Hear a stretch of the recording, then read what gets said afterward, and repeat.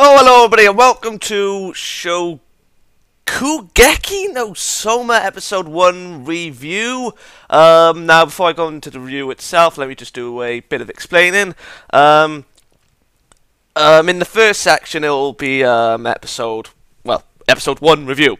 There will be no rating like I usually do when it came, like me watching anime, and I will, put in the description, the time for the episode 2 review if you want to go straight to that. And depending on what the episode is like, that may or may not have a rating. Now I'll explain.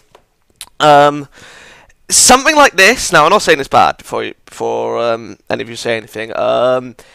Because I don't rate it. It's just that to me it would seem difficult. I mean, that's the problem that I could see myself having. And I thought I would have some kind of problem with that when it came to, romance genres. That's why I stay clear from reviewing them, minus Fuka, but I've trailed off of that. So, yeah. But anyway, this is the episode 1 review, as well as the first impression. So, let's begin.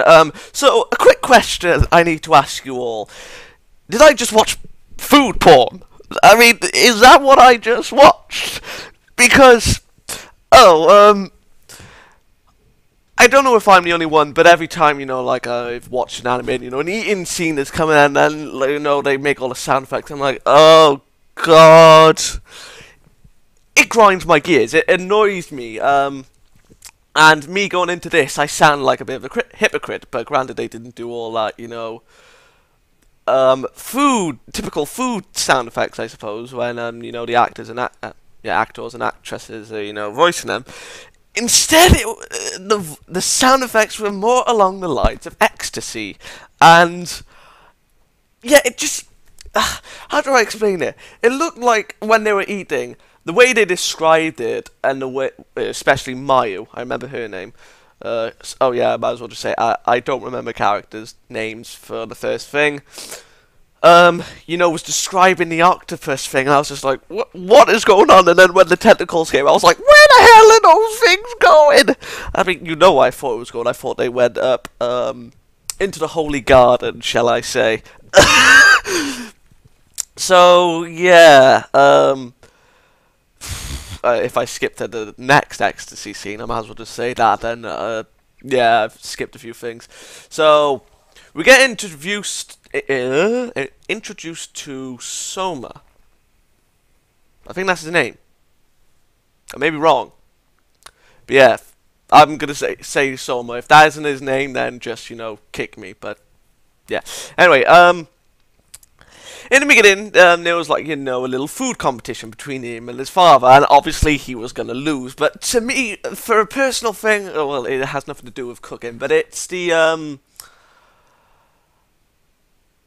how should I say, oh god, the competitive streak side for me, when I saw that, they were just arguing about the number of times, someone has won or someone has lost, the dad was just like, what was I making, 500, and someone was like, that's 489, you bastard! So yeah, and then I was just like, oh god, it reminds me of my dueling days with my brother. So yeah, he always lost. On the rare occasion he would win.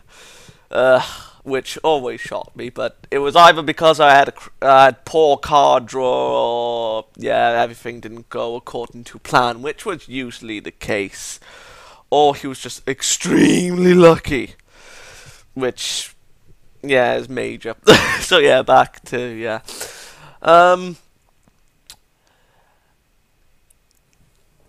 When he lost to his dad, I was like, okay, I was expecting that. And then he's just moping in the corner, and it just creates that, that what caused the tentacle scene, like that squid. And I was just like, oh god, he created something horrible, and he force-fed that girl. I was like, oh god, and then that scene came in, and then I was just like, wait, what? It felt like you were being groped. What? How do you get that feeling from food?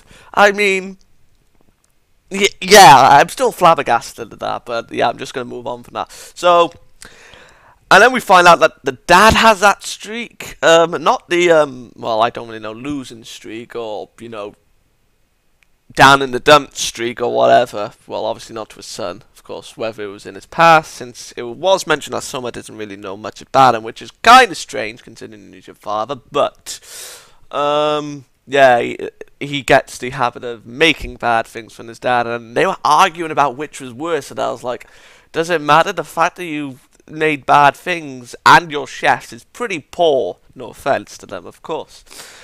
And then, you know, this purple-headed girl came in. I don't know her name. Oh, I've got to say government official with tits.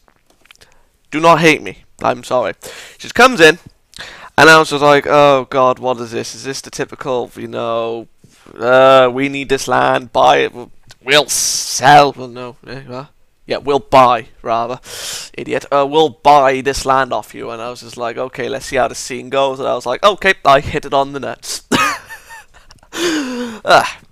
And then Souma was saying all this stuff like, the only time we'll close this shop is when we can't serve a single customer. I was like, okay, you may regret that, and it was proven to be right. But what annoyed me was the fact that she just came in all high and mighty when it came to the, Souma finding out about this stuff. Now, I will say this. No, I'll be skipping ahead. I might as well just say it when I get to that part. I was just like, oh, God, I know you're being obvious, and I know Souma is an idiot. But can't he just call the police for breaking and entering and vandalism? I mean, Jesus Christ.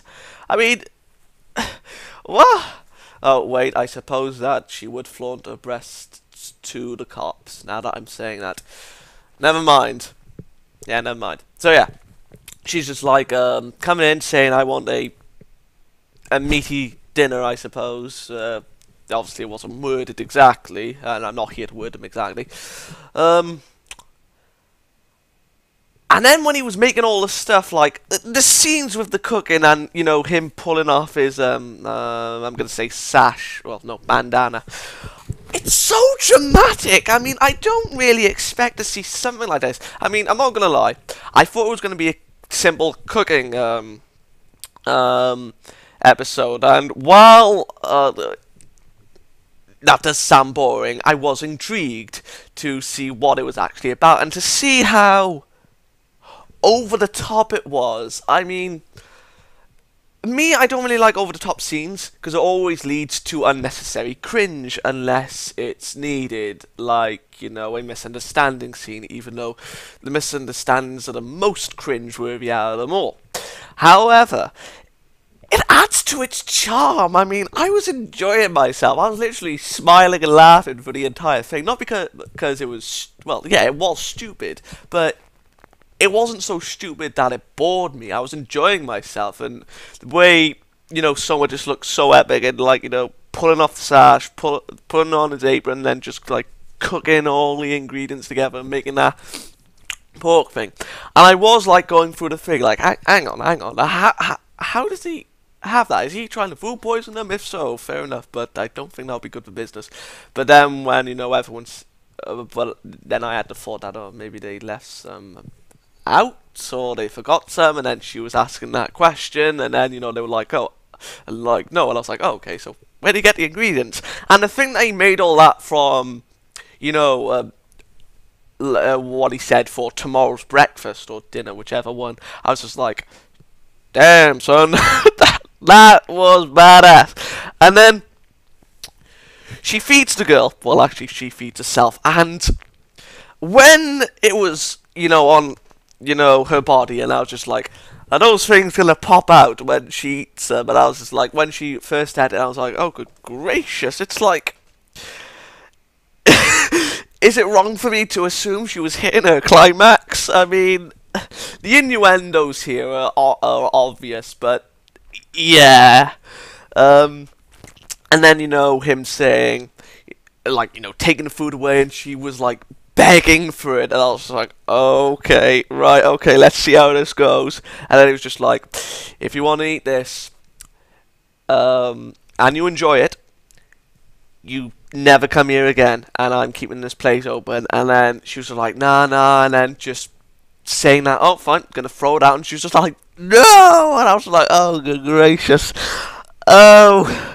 And then she eats it, and then her clothes pop off, but she wasn't the only one. Like her bodyguards did as well. I was just like, oh, good gracious. So yeah, I was a little bit surprised, to be honest.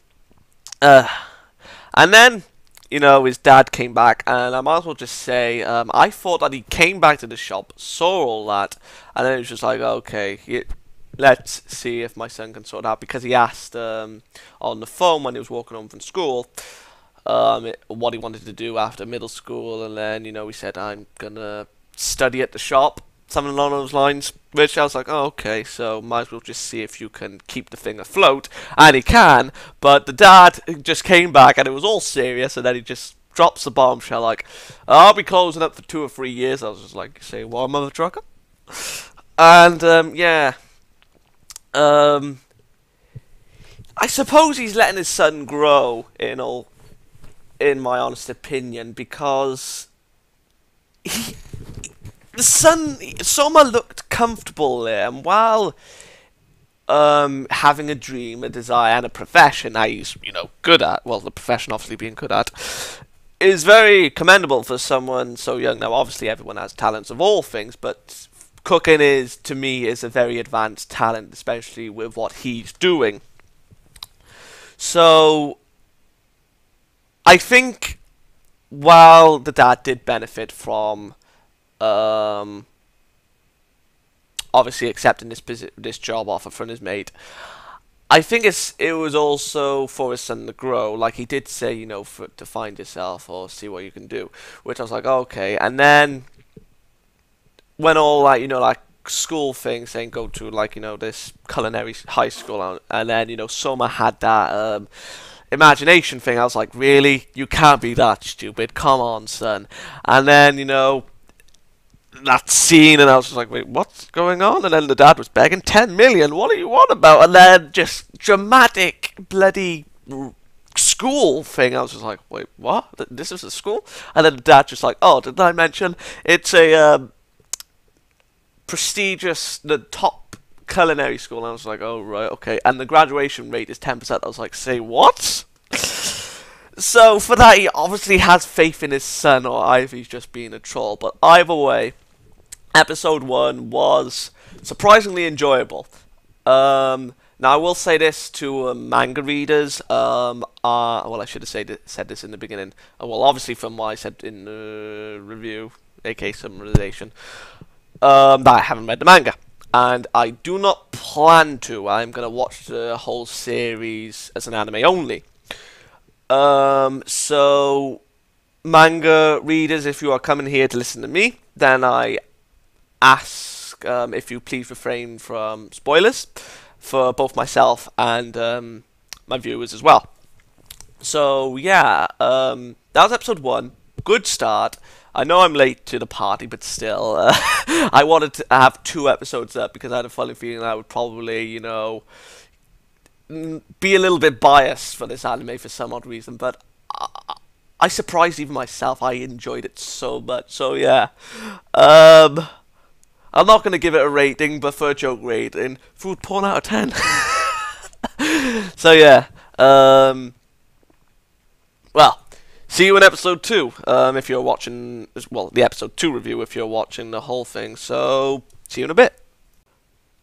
Hello and welcome to the episode 2 review section if you skipped to this. So yeah, welcome. And I must remind, well, I must say, since I didn't say at the beginning of the episode 1 review, since it was an introduction of sorts, I haven't read the manga. I don't plan on reading the manga. I am watching this series blind. So, manga readers, please do not spoil anything or say anything.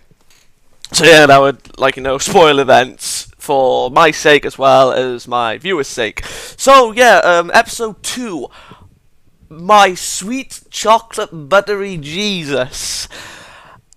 Now, when it ended, I didn't think it was ending, and when you get that feeling of like, no, I want more, you know you've got something good. You know that it's being done right. So, yeah, although that is kind of a strange thing to say. No, not really. Yeah, I'm having flashback to Glass Flip. It wasn't that it was good, it was because I was curious to see if it would go the way that I thought it would, and it didn't. And yeah, it was bad. But this is different, of course. This is enjoyable as hell. So yeah, we get introduced to a new character called Erina, and good gracious, that monkey at the beginning. Like, her descriptiveness and morals for food and the culinary arts is somewhat strange. I mean, why? I thought she enjoyed the food when she tasted it, because, you know, when she, well, actually, yeah, she imagined herself in the hot spring. And I was just like, oh, okay, she enjoyed it. But then I saw the monkey, I was just like, wait, what? What's going on here? Well, actually ape, but still. And then she just said, like, this was so bad, it was like I was bathing with an ape, and I was just like, wait, what? Who thinks of stuff like that? So yeah, she's the Tsunda character, most definitely. I wasn't expecting her to be a Tsunda character, I was expecting her to be the high and mighty character, but until, you know, after the events of the exam, I was just like, yeah, she's a Tsunda, so yeah, voice cracked like bitch, let's continue. Well, let's just dive in, shall we? The opening was pretty much, you know, what I expected, you know, him feeling a little bit, anxious of sorts, but then, you know, the dad was saying, like, oh, you know, if you fail, you can, kiss that dream of surpassing me goodbye, and that's always a good thing for, to motivate someone when they want to surpass someone, especially when it comes down to, your parents. I mean, that's the best advice that essentially anyone could give, but the advice that his father really was going to say was, find a woman to, you know, devote yourself to cooking. And I suppose he's right, but in, you know, the love sort of way, it works, like, what he's trying to say, I understand it, it, like, works for anything, really. Like, with what you do it for, not only for yourself, but have someone else in mind. Like, for him, he was doing the cook. Like, his father was doing the cooking for, obviously, his wife. Don't know what happened to her. Probably dead. I mean, yes, I know that sounds dark, but come on. If she isn't, and it's a divorce, then I'll be graciously surprised. But either way. So yeah, whether Souma does find love to, I suppose, advance his cooking, because I suppose that would make him go to the next stage of his power, essentially. That remains to be seen, but I don't remember there being a romance tag. Yeah, I've seen the manga, well, I haven't read it, but when I clicked on it, and I was like, oh, the anime's coming out, may have a look, and I was like, looked at the tag, so I don't really know, I don't remember. Surprisingly, it's a shonen, which I don't really understand how. I mean, I thought shonen was a typical fighting thing, which, what everyone says, or at least what I hear. By the way, I'm trailing off. So yeah, the father is basically saying, find someone to help please with your passions. Like, it's always good to be motivated through the dream, but also through pleasing another. Like, it could be a family member, it could be a friend, it could be a lover. So yeah, or in YouTube's case, it could be, like, you know, viewers make sure they enjoy themselves, you know, kind of like that thing. So yeah, I'm gonna skip that pompous, you know, the rich kid, because I knew it was gonna go that way. I mean, like, I was kind of expecting, like, okay, it's not going that way, and then when he said where he came from, I was like, oh, there it is. So yeah, we learn about Lady Erina from him, though, so I suppose that's what his relevance was about. She has a thing called the God Tongue, and at birth she just said when she was being breastfed that this tasted bland or something along those lines. I was like, okay. And she's a client to all the best chefs, so it's kind of strange. I mean, I'm not gonna lie, but I suppose it is funny in a sense. to have the most mastered chefs being talked down to high school student. Yeah, she's a high school since she is applying. Since Sona is applying for his high school. Yep, high school. So yeah, and then she was just like, you need to make you can make any dish as long as you incorporate eggs into it. And they were afraid of failing, and she offered withdrawal. And the guy was just like, if we fail, then we can kiss our dreams in the cooking world goodbye. I was like, oh, okay. Right, well, so now you're going to stay, buddy, since you're ignorant to her. I was like, yep, okay. Normally it's fear of the unknown, but in that case it was the fear of knowing that scared everyone off. But him, he was just like, acting his usual self, like, oh, okay, hello, I know you're having a lovely Yuri moment over there, but I'm still here. Yeah, they've all ran off, so yeah, I'm ready to take the exam. So yeah. Oh, wait, you're gonna kiss? Okay, I'll watch. I was so hoping for a kiss. I was just like, oh, come on.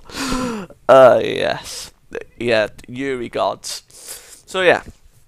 The exam itself was pretty much information heavy, but I just have there, like, like saying to myself, oh, why are you telling people? I mean, normally I have the problem when it comes to people telling their powers, but with the cooking, it's essentially something more problematic. Well, it's the same problem as well. Like, I mean, I suppose someone could, like, use your dish against you, and depending on whether, well, I don't really think that could happen, but it may happen, whether or not. Like, where where they were in the room for the exam, and then, the door was, like, opened by a crack, and then that guy was just, like, standing there. I was just like, is that the grandpappy of Erina? Well, now I'm thinking that because, of the ending. So, yeah, the exam. I thought that he was going to fail. Not going to lie, I expected him. Oh, so this is like the losing thing. Okay. But no, he won, essentially. He passed the exam. Not literally, though. Hypothetically, he did, but because soon the type took over, and well, actually, I suppose I would act like someone if I was in his shoes, like someone so pompous and high and mighty, saying, "Oh, I have the god's tongue. It takes a certain etiquette to please this tongue of mine." Oh, good gracious! So yeah, and then when something as simple as that came up, like rice with the eggs. And whatever else it was. Whatever, I don't really know. I mean, I know it was said, but it was just so information. Everyone was like, oh, okay, so that made that. I was like, oh, right, okay. And she was enjoying herself. She took one bite, and then she was like, I didn't say it would taste. And then it was just like, oh, you're going in for another bite, are you? Well, so you must be enjoying it. And then she was just like, God, are you going to complain? I need to take it out. I was like, oh, really? Just say you enjoy it since you're doing that. I mean, like, it was obviously good if it passed through your taste buds. So, she enjoyed it to swallow it without savouring it. There we are. Jesus. The innuendos, I'm sorry, it's just because of the type that it is. I mean, it's not bad. And then, when it got to the final taste, she was just like, it's like my body is being caressed by angels, or the feathers of angels. And I was like, oh, okay, fair enough. And then, little Souma angels came in and was trying to pull the bathrobe off of her, and then, tickling her. It's just like, okay, where will you go with this? And then Souma, when she's just, like, feeling limp after tasting the third bite, I think it was a third bite. So it was just like, so is it delicious or disgusting? And then she was just like, disgusting. I was like, what? Mitch, please? And then Souma's just, feeling down in the dumps. And then, she just talks to the grandpappy, like, well, actually, tell grandpappy that everyone failed. I was just like, wait, what? Bitch, please? Is the grandpappy gonna come in now? And then it ended. I was just like, motherfucker. So, yeah. This episode, I'm going to give this a 9 out of 10. It was very good. I mean, I feel if I give it a 10 out of 10, people will just be like, oh, you're a fanboy. And that does kind of, and from the way that I'm speaking, it does kind of sound like I am. But I'm just enjoying myself. I'm having fun with the anime, so yeah. Well, I might as well, 9 to a 10. Take your pick. Whichever satisfies you best. I'm not being rude, but still. So yeah, the episode was once again very enjoyable. I'm not gonna lie, I'm actually eager to see what happened. Well, actually, Friday, I think they released, so in a couple of days. So yeah, if you stayed through both my reviews, thank you. If you just stayed for the episode 2 review, thank you as well. And I will see you for episode 3. And let's see if the grandpappy comes in, and hopefully that lovely dark-skinned blonde girl from the opening comes in. Maybe. I don't know. I will only ask this, manga readers, is it possible that she's coming in next week? Or what is her name? Tell me her name. I need to know her name. Because she looks fantabulously beautiful. So yeah, see you for episode 3.